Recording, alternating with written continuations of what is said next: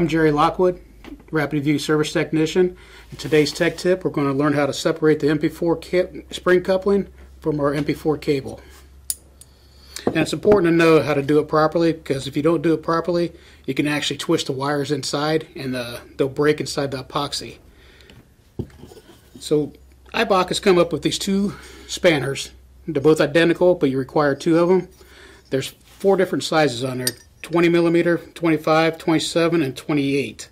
For our purposes, all four sizes are on here. So we just got to find the right size. First part we're going to take off is this outer cover. Our cables are nice and clean. Here in the shop, you might have to clean this off before you start. Make sure you disinfect it. Ours are nice and clean, so we can get a good grip on them. So we want to separate this part. This is going to be a 25 millimeter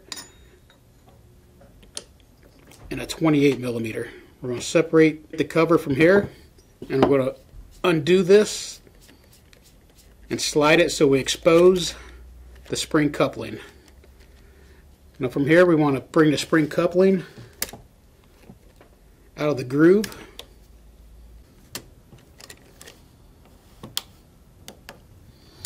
Make sure this is out of the groove in there, and we'll pull back. There's a plastic sliding piece. Everything's all black and it's kind of hard to see, but you move this back about 5 millimeters and pull out these small parallel pins. There's 2 each of these in the coupling. Make sure you take them both out. If you don't take them out, it won't allow this inner assembly to free spin. Now our next item we're going to separate, there's a coupling here. It's about 10 millimeters wide. We're going to separate this thin one from this outer one.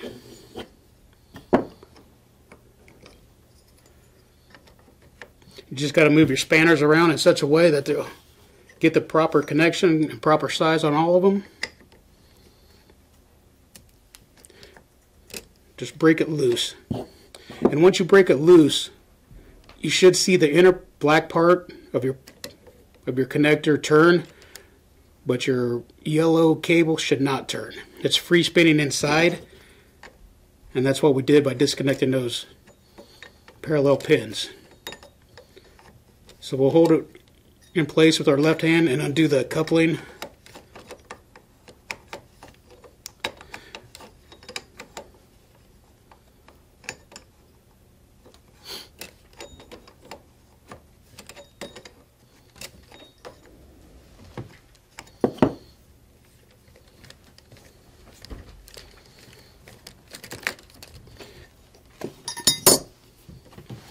And if you can see in here, after we get the coupling off, this is what it looks like on the inside.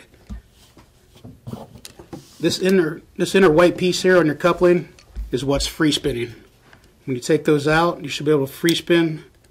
Well, we'll go ahead and take this off. It plugs into your circuit card. It's no big deal. That's our next step. But when you look in here, you can get your needle nose pliers. Make sure that free spins in there,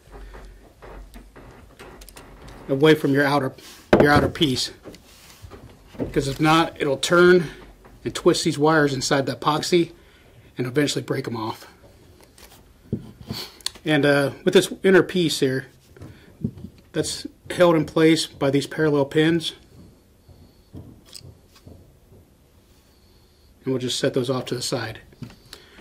And that is how you remove your MP4 spring coupling assembly. And that'll be it for our tech tip. Got any suggestions for next time? Please let us know at rapidview.com or give us a call at the work center.